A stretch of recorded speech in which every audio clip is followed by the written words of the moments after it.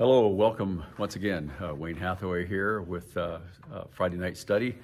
Some good seeds, and obviously I have a new face with me for this one. This is my friend Bill Holdridge, and he is, I'm not sure exactly what your title is. Are you the director? The director. Yeah. I thought that, but I didn't want to misspeak. He's the director of Poimen Ministries, and for those people who are kind of in this circle of influence, this sphere of influence, that's a brand new concept for them. So I want, first of all, for Bill just to share a little bit about what Poimen is and what you do, and then we'll take it from there and just have a little time of fellowship here and share some good seeds. Okay, cool. Yeah. Well, I pastored in Monterey, California for 27 years, started the church there, and then I stepped down, or stepped aside, I prefer to say, Yes, from that role in 2006. And the next phase of ministry for me was to strengthen pastors. And the reason why that was on my heart, Wayne, was because I love the church like you love the church. I'm, you know, the bride of Christ, the pillar in the ground of the truth, the salt and light to the world. I mean, there's nothing more important than the church as far as an entity on this earth. So the greatest predictor of a church's failure or success or health or weakness is how well the pastor's doing. Yes. So true. I just floated the idea to a couple of other guys that had retired from their churches of 30 years or so. Right. And Pat Kenny and Gillette Doggett, and they loved the idea. And so we formed Poimen Ministries back in 2008. And we've been going ever since. And now there are 12 men on our team that do that. That's their mission in life, is to strengthen pastors in a myriad of ways. And it's been fun to watch how that has all developed over the years in terms of what kind of things we do to actually strengthen pastors. Yeah. So that's what we do. Yeah, that's awesome. Poimen, for those that may not know, explain Poimen. What is that? Well, it comes from the Greek word, it's a noun, poimen, and it is the Greek word translated in the New Testament, either shepherd or pastor. It's synonymous. So in John 10, when Jesus said, I am the good shepherd, he was saying, I am the good poimen. And when you get into the original, it's even more profound, because Jesus said, I am the shepherd, the good one. Yes. I am the pastor, the good one. I like it. And so he's the senior pastor in reality. Right. And all of us are under shepherds, but we want to, of course, model our ministry after our head, which is Jesus himself. Amen. That's just awesome. And some of the things that you are involved in, talk about some of those kinds of expressions that takes in terms of pastors helping pastors. Well, the biggest thing that we do is off the radar, and that is that we just love to connect with pastors. And wherever we are, whether it's a Zoom call, a FaceTime call, a phone call, a pastor's conference, taking those of us that have travel trailers, taking our travel trailer around our area, around a couple of states, and visiting pastors, whatever it might be. Those one-on-ones are precious, because so many pastors don't have connections. Right. Like you talk about the state of Montana. Yeah, long ways between places. Exactly, and some of these guys feel very alone. So to have a phone call from somebody that has no agenda, is safe, all they care about is what that guy needs and wants, and just fellowship with them with no expectation at all. Yeah. So that's the bread and butter. That starts everything. But from that, we've had an awful lot of requests for pastoral coaching, for mentoring, for church assessments, where we come in as another set of eyes to that church and spend a week with them and just look at everything they want us to look at. We've been involved in a number of church transitions. Remarkably, we didn't expect that. Right. But, you know, probably we've helped in around 60 church transitions That's awesome. of Calvary Chapel churches. Over the years. So, well, because the reality of it is, the last pastors' conference I went to, there was a lot of gray hair there. A lot of gray hair. Yeah, that's right. The graying of the movement, and so and myself included in that. So that is interesting, and so transitioning becomes a real important aspect of the ministry. It does. Because it affects not just the pastor, it has a dramatic impact on the church itself. Yeah, early in our transitional part of what we do, And a lot of people think that that's what we are, as a transitional group. Just one but aspect. It's just one aspect. But what happened was that a friend of mine, who's not a Calvary Chapel guy, but he was very high up in a certain Baptist denomination, wonderful brother, he retired from his role and he started transitioning churches. Churches of 1,500 or more. Whoa. It would take him probably a year to year and a half to do a church. Because different church government and approach to things. And so he coined the phrase or term transitional senior pastor. And he wrote an article that he could present to these churches that were looking for help called "You Need a TSP. You need a transitional senior pastor." And the reason that churches need a transitional senior pastor is because they're not ready to do the process themselves. Right. And usually there are a lot of mistakes that are made that could have been avoided. Yes. So we involve ourselves at the request of the pastor who's going out and of his board, of course. And we're involved either as an on-site, we take over your church, you leave, we pastor your church until we help them get to the place where they're ready to start looking for their next pastor. That's the most extreme involvement, and then the less extreme would be to do it from a distance and just help them go through steps properly. I smile at that because I think of myself trying to let go of that in that situation, and I imagine some pastors have a little difficulty in releasing that to somebody else. Oh, there's no doubt. I mean, the very first question I ask a pastor who wants help with transition is do you want to be a material part of the transition, or are you wanting not to be part of it at all, and leave it to somebody else, or is it a combination of the two? Right. And we have to work that out. And there are a number of pastors who say, yeah, I want to be involved. I think I really need to be involved. Great, we'll help them be involved. But then they'll get into it after about a month or so, and they'll go, I don't think I want to get involved. Yeah, this isn't what I expected. Well, it's a lot of work. It is. It's a lot of work, and you're dealing with a lot of people, and the loss of their senior pastor or the departure of their senior pastor is a big, big deal for churches. And if the senior pastor is moving on to something that everybody in the church sees it and they go, wow, that is a great fit. Yeah. Pastoring was a great fit, but that's a great fit too. We're so happy our pastor is moving on to the next phase of his ministry life. That helps. That helps the church. Yeah. But in a case where the tragic cases we've had to deal with, like the death of a pastor, an untimely death, or an immoral problem or an ethical problem that he has to leave. Yeah. Those are horrible, and they take a lot of work to right that ship. Well, there's so many variations, almost as many as there are people in the church that are reacting to whatever it is in a different way. Yeah. And so it's in some cases almost maybe a no-win situation because you're not going to be able to please everybody. You can't. And makes it a little more challenging in that regard. Right.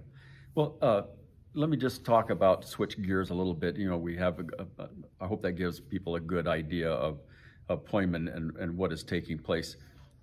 Talk a little bit about what you see going on in the church broad, in this country particularly, trends possibly that you may see, or situations that are happening that we could address in terms of what do we pray about? How do we help out in that? What do we see coming as far as the future is concerned in the church? Right. Well, you know, if the political situation in our nation continues on the course that it's currently on, then we're looking at restrictions, and maybe even severe restrictions, and maybe even Draconian. There we go. That's the word. That was Dracula's brother. Maybe even draconian restrictions, which basically would eliminate our freedom. So we're looking at things that could force the church to go at some level underground. Yeah. And so that's going to be a big deal. So who's going to survive a culture where it's already intense? It's a cancel culture. Yes. It's a critical race theory culture, and all of these kinds of things that are just basically lies. You're right, they are. They're lies from the pit. From the pit, that's right. So we're there already. So if it continues on that course, then will the church be strong enough as individual believers and as individual entities called local churches, will they be strong enough to stand in the face of persecution, marginalization, oppression, and draconian measures? And I think that right now, as it stands, the church is really in trouble overall nationwide. And the reason for it is because they are so biblically illiterate as a whole. That's it. And you know, Calvary Chapels, of course, are known for their exposition of Scripture and how important that is. So somebody can attend a Calvary Chapel or a Calvary Chapel-like church and learn more in a month than they learned in years in the church that just did, you know, sermonettes for Christianettes.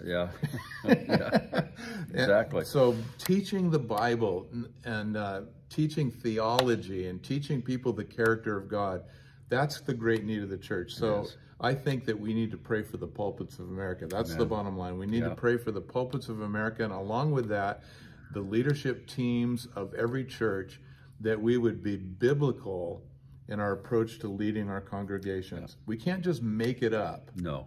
This isn't postmodern make-up church as you go. Throw it up against the wall and see what sticks. Or look around to see which of the churches that have the most people in our neighborhood or in our city. Let's do it like they're doing. You know, that's what's been going on. We have to look backwards to the apostles, which was the best church, the apostolic church, and say, what were their values? And there are 7 values in Acts chapter 2. There's the baptism of the Holy Spirit, so walk by the power of the Holy Spirit. There's evangelism. There's the apostles' teaching that they were addicted to. And there's the fellowship, true fellowship, sharing our lives with one another. There's breaking of bread, which is common meals and communion, and prayers. And the 7th, water baptism, which is often neglected because water baptism in every culture in the world, except for cultures that have freedom, is a huge step. You take that step of water baptism, you may be forfeiting your life. Or putting it in danger. So that's a commitment thing that was certainly very true of the first century Jewish believers in Jerusalem. Absolutely, because for them that was not just, you know, go get dunked. That was, you were making a public statement. That could in fact cost you your life. And that meant we are leaving the structures of Jerusalem that we've learned growing up through the Pharisees and the rabbis and the scribes. We're leaving that to go for Rabbi Jesus exclusively. We're going to follow him. And that got a lot of people in trouble, including those that fell under Paul the Apostle's, who was Saul of Tarsus before that. And he made sure that a lot of them were bound up and sent to prison, and even said he was consenting to their death. So, well, I'm glad you said that, because that persecution that came as a result of Saul of Tarsus, as we both know, ended up launching the church out into the rest of the world. These men who have turned the world upside down have come here also. And had they not had that kind of persecution, maybe we would have stayed in relative comfort in Jerusalem and not gone out and fulfilled the Judea and Samaria and uttermost parts of the world part that Jesus talked about. And interesting that it took that persecution for that to happen, for them to go into all the world. So it was an interesting component, which really causes me to question about what's going to happen here. We've already talked about these draconian methods and all this stuff that we can see coming down the pike, and know that that's potentially what's going to happen here. Is it going to take that for us? We got some fun kids. We have some visitors here, they're playing on their skateboards and their scooters. So anyway, back to the question of what's going on now that we see, and is that a possibility even in this country? I mean, that is so almost like far-fetched, and I think that lends itself to our lack of preparation, because we just don't think that could possibly happen. I mean, America, land of the free, home of the brave, you know, that we've always enjoyed this freedom, but those things are being brought to question and brought new pressure that maybe we've never really felt before. Well, I agree. And, you know, you live in mostly a conservative state. Here we are in East Texas as we're recording this. It's a very conservative area, conservative with regard to the Constitution. Believing that it's a valid document that God had something to do with, and so on and so forth. So in places like that, it's hard to imagine. It is. But when we're looking at the federal scene, Oh, man. and especially the coast, the left coast and the east coast, right? You know, it's easy to see how these kinds of things have happened. And we're living in a culture of lies. That's right. And I know you're perusing a book that is on my bookshelf, Live Not by Lies by Rod Dreher. Yeah. But that's his whole premise in the book, is that under totalitarianism, however it's named, is it soft totalitarianism or is it hardcore totalitarianism, as in extreme Soviet or Chinese totalitarianism, whatever the case may be, when that's the case, we Christians have got to refuse to live according to the lies and the propaganda machine that they've been told. Yep. And if living not by lies means going underground, getting off the grid, then that may mean what we have to do. But we have to live out our lives as Christians. We have to live out loud without being stupid about it. That has to be the basis for our living, is the Word of God. I'm not going to just stand up and wave my flag and say I'm a conservative Christian because I'm an American.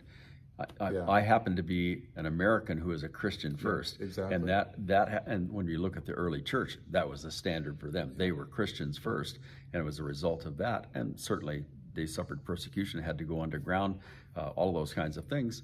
And we have to be Christians first and citizens of the country second. And so it's back to the pulpits of America issue, because how many pulpits are afraid to talk about how abortion is evil? Exactly. Or how excessive taxation by the government is illegal. Or the government not caring for the people as it's mandated by God to do. Exactly. Or when the government breaks the laws of our land. Right. By breaking the laws of the Constitution, which is our legal document. Exactly. So when that happens, pulpits are afraid to speak out because they've won, many pulpits have won people to their congregation through pablum and through very weak sermons. And, you know, like I said, sermonettes for Christianettes. Yeah. And you win them that way, you got to keep them that way. Exactly. So if they speak up, then there's going to be a significant, and sometimes a significant financial base in those churches that is going to say, bye-bye, sayonara. I've got all this facility and all of these people, and my job has become, how do I keep them? How do I keep them? And so when that becomes threatened by the kinds of things that we're talking about, there has to be a real decision that's made on the part of the pastor. Absolutely. And pastors can't live by lies either. No. How can I stand in the pulpit with the Word of God in front of me and open up that book, God's book, His very breathed out word to us, and say I represent Him, and not give the whole counsel of God? That's it. Or be afraid to say something that God has said in His Word. Yeah. If I'm afraid and I'm not willing to do it, I am misrepresenting the Lord Jesus Christ. I'm misrepresenting His kingdom, and I'm a coward. Yeah. And it really goes to what Paul said to Timothy. The last days, there are going to be those who are going to heap to themselves teachers who are going to say what their itching ears want to hear. That's the pablum aspect that you were talking about, or sermonettes for Christianettes, because we don't want to be confronted with truth. Right. And it's just Pastor John, where we attended church on Sunday, really did an excellent job of talking about and defining truth and making a statement about truth. Man, that was awesome. Yeah. Because that's what it comes down to. Am I going to live by the truth, or like the book that you mentioned, am I going to live not by lies? And that's living according to the truth. Right. And so what can we do to encourage people? What word of encouragement do we give to the average Joe Christian sitting in the pew?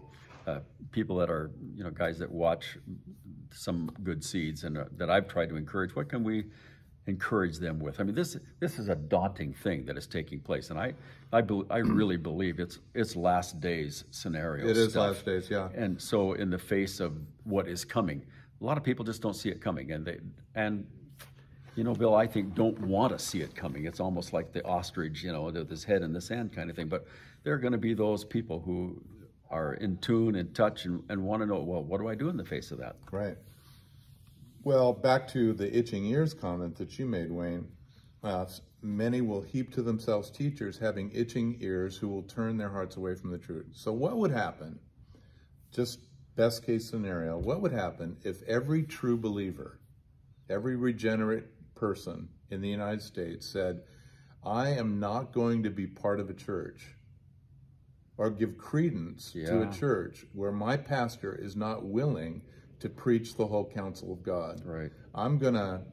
That's what I'm gonna say to him. I'm gonna say, we want you to open up the scriptures to us, and we don't want you to hide anything. We want you to explain everything. Yeah. And that's the kind of church we're gonna go to. So what happens is they start leaving the unhealthy, compromised churches. Right. And they join congregations that want to be healthy and want to not compromise. Right. So the market for the false teachers goes away. They couldn't exist unless there were itching ears. Absolutely. So the market goes away, and it forces pastors. I do believe that most pastors want to do the right thing. I do believe that most pastors want to raise up healthy believers. They care about people. They do. They wouldn't be in this profession if they didn't. Exactly.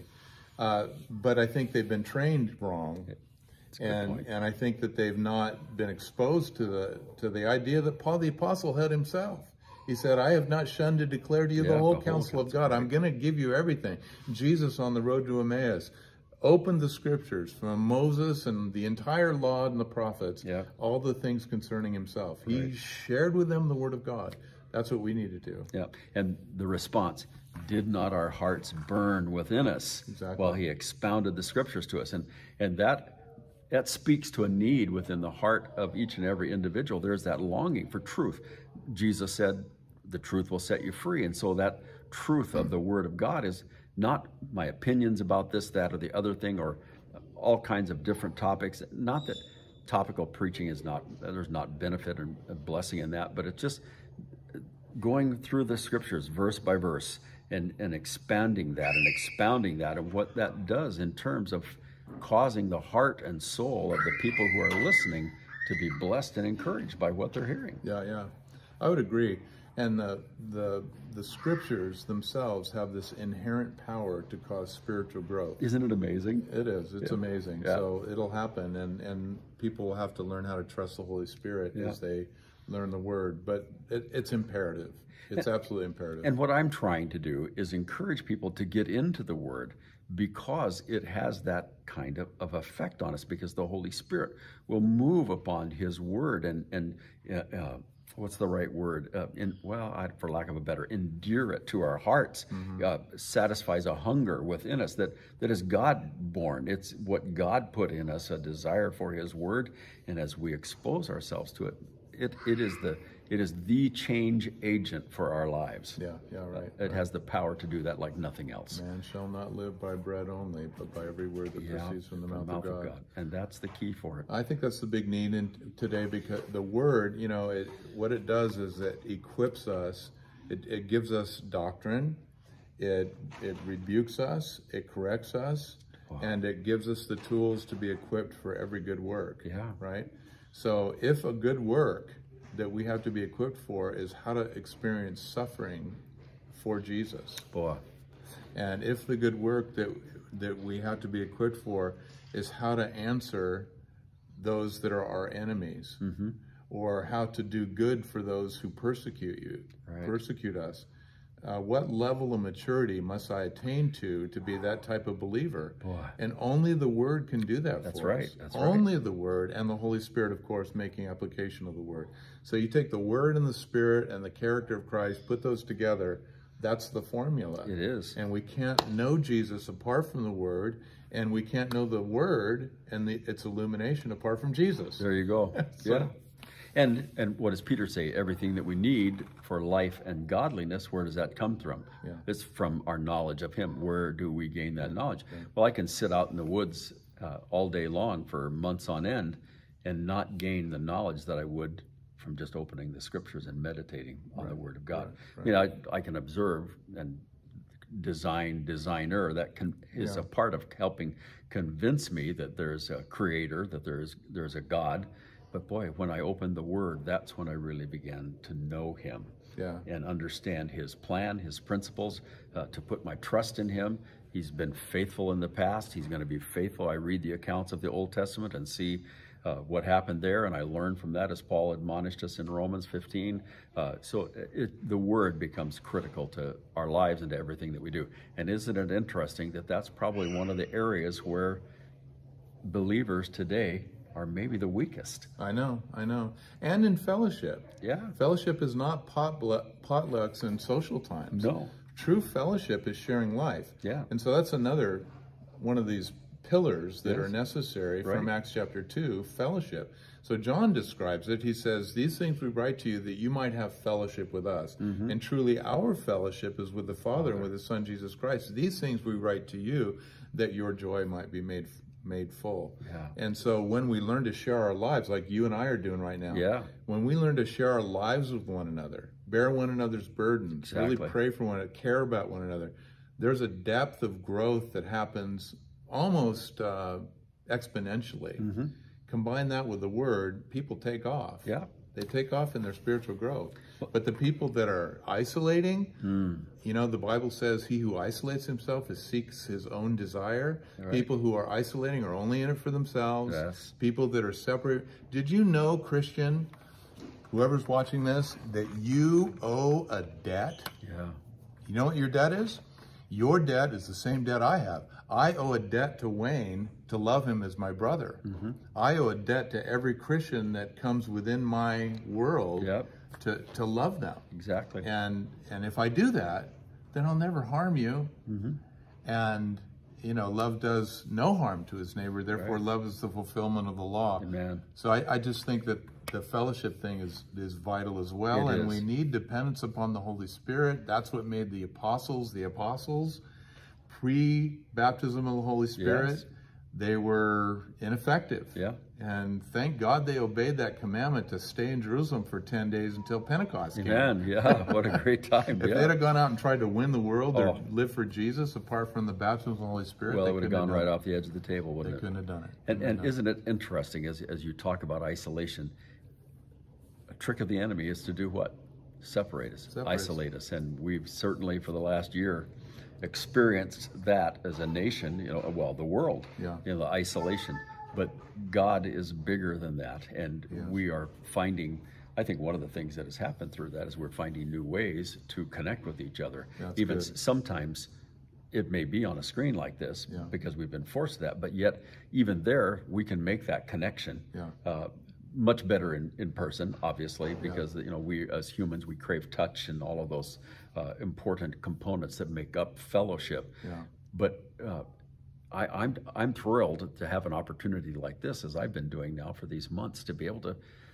I've retired, and so my functioning where I'm not, where I'm touching people, as it were, driven kind of apart, isolated from all that, by not being able to go to church anywhere, but yet we still are able to connect, and that's the work of the Spirit of God. And when we can get together like this, even better. Yeah. So I love that aspect of it. Yeah. Praise the Lord. Yeah, So I it's good. just want to encourage people, boy, don't, as the writer of Hebrews says, depending on whoever you think that may be, don't forsake the assembling of yourselves together. It really is a very, very key aspect, the fellowship aspect of that, not just in the church building, Yeah. for sure. I mean, if that were it, then we've missed a whole aspect of it. Yeah. But get together, fellowship. What did they do in Acts chapter 2? They went from house to house, yes. doing those very kinds Yeah, of things. and they were steadfast. They Yeah. continued Yeah. steadfastly in fellowship Yeah. and in these other things. Yeah. Well, it's a great thing to be a part of the family of God. Amen. As an individual, the church became my family, and that I loved every time the doors were open. As a young person, I was there.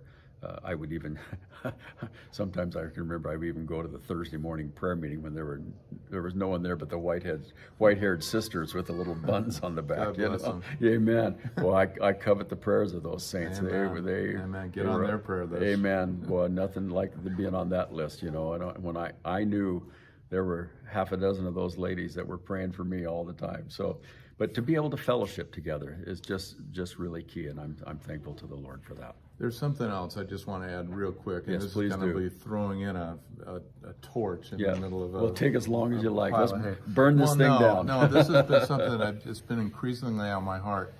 I think that a major thing that is hindering the church in America today, aside from the things we've already talked about, is a lack of forgiveness. I do. I think it's killing churches. I couldn't agree more. You take somebody who's in a church and they get angry at somebody in the church, or they get angry at the pastor, or they don't get their way, and they leave, and they're all of a sudden offended, and maybe they really were damaged or hurt, maybe they truly were offended. But didn't Jesus say, if you forgive men their trespasses, your heavenly Father will forgive you your trespasses. But if you do not forgive men their trespasses, your heavenly Father will not forgive your trespasses. Yep. We're not talking about salvation now, but we are talking about severe consequences to those that refuse to forgive. Yep. And so that unforgiving person goes to a new congregation, and it's impossible, but that lack of forgiveness somehow morphs into he takes it with him. Other kinds of things, yeah. And bitterness being the number one thing. Absolutely. And that bitterness poisons everybody else. So we need to forgive. I need to forgive everybody who's ever done anything to me, specifically for the thing that they've done. That doesn't mean I have to physically go to every person and tell them their fault. No. But it does mean that I from my heart, like Jesus said in Mark 11, I from my heart must forgive all men, no matter who they are, believer or unbeliever, or what their they've done. trespass, or what they've done. Yeah. And we're free that way. We need a free church. Amen. We need a church that is unencumbered by damaging things like unforgiveness and bitterness. Right. And that's killing the church. And just imagine an environment where if we do have to go more underground, and we're the persecuted church, so we show up in a fellowship group and there's somebody that I haven't forgiven yet. Well, you're going to have to do business with them right then. Absolutely. If you're going to be in that group. Yep. And your life is going to be depending upon it. Right. So, hey, let's do this thing. Let's do it now. And it's not optional. It is not optional. And the other thing about it is that having not having an option whether to forgive, the amount of hurt that has been given is irrelevant. Forgiveness is forgiveness. Right. And I've had people say to me, but you don't know what they did. And my response is, I really don't care what they did. I mean, I do care, but the point of it is, it doesn't matter what it is. We are to forgive. And I think an important aspect of that is, as we have been forgiven. All we have to do is read the parable of the king and his servant in Matthew 18. Matthew 18, verses 21 through 35. Yeah, tremendous. We owe a debt to God. We owed a debt to God that was absolutely, completely unpayable. Yeah. Yet we've been forgiven of all of it. Yeah. Even the sins we haven't committed yet, we're forgiven of those. Yeah. It's amazing. And then we go out and somebody owes us a pittance, and we don't forgive them. Yeah. Well, the Lord doesn't take kindly to that. No, he doesn't. He expects the gospel to be the core of our forgiveness of somebody else. Yes. I've been forgiven through Christ and what he did. I need to extend that to others. Absolutely. I can extend it to others. Yeah. And that's where we're free. And that's where we set other people free too. So Praise I would the add Lord. that into the 7 distinctives of Acts chapter 2. Let's get this thing right, is because important. it's going to be needed in the future. Because nothing, I don't know, in my years of ministry, I don't know that I've ever come across anything that so binds a person up, stunts growth, keeps them from experiencing God like I think they would like to, as bitterness and unforgiveness. Right. It is a great detractor Yeah. to anything that's good. Praise the Lord. Wow, that's a bunch for us to think about today. It's awesome. I'm just so thankful for Bill and for the ministry, Poimen Ministry, and the exposure that I've had to it personally over the years, and knowing some of the things that they do. It's just an awesome thing. And so I want to be an encouragement to the body of Christ, whether if you happen to be a pastor today, and need some encouragement, there's who you're going to call. They call not the Ghostbusters, but to call Poimen guys. They'll give you some encouragement. But it's awesome. But But for each and every one of us, as I so often say, the thing that is so important for us is we need to be people of the Word, men and women who know the Word, who know what we believe and why we believe it, because the days that are coming are difficult days. And I love, we were talking about this the other day. That doesn't mean that God isn't doing tremendous things. Oh, man. Because if we just watch the news and all that, oh man, it's a downer, it's a bummer when we think, man, is there anything good going on? Well, just my time here in Lindale for the last couple of days has exposed me to some aspects of ministry that are going on here in this very area that are mind-blowing, mind-boggling in terms of the scope and the potential for outreach that is taking place. Oh my, it's wonderful to think about. Stuff with YWAM, with JAMA, which stands for again? Jesus Awakening Movement for America. Yeah, just great stuff on this campus. And what is this campus again? It's where... Well, Keith Green and Last Days Ministries, we are actually sitting in a building on the property that Last Days Ministries once occupied, 471 acres, and then Teen Mania after that. Now JAMA Global owns this property. Right. And it's going to be, and has been already, a launching pad for discipleship and kingdom building. Yeah. God's moving, and He is moving in these last days. Yes. We may not see a national, what we would maybe call a national revival that would turn this nation back to God. I think that horse is already out of the barn, but that doesn't mean God isn't doing stuff. No, He is doing stuff. Moving by His Spirit. And globally. It's amazing. Amen. Yeah. Well, thanks for joining us for the study on Friday night. A little different than we normally do, and by next Friday night, we'll get back into Romans chapter 1, and we'll be all the way into verses 6 and 7. Hey, and share this. Share this on your Facebook page, on your Twitter feed, like on us your on Facebook, Instagram account, whatever you use. Share it because we want to strengthen the church. Amen. That's the goal. Be a blessing. Appreciate you, Pastor Wayne. Well, likewise, Brother Bill. I mean, it's just great, and it's been wonderful for me just to be hanging out with them for the last couple of days, and they have graciously allowed us into their home, and we've enjoyed our fellowship tremendously. So, amen. Well, as Pastor Chuck used to say, and I picked it up, and I'm not even realizing that I just do it all the time. May the Lord richly bless you in all that you're doing, and we are just thankful for this opportunity to be with you today. Amen. God bless.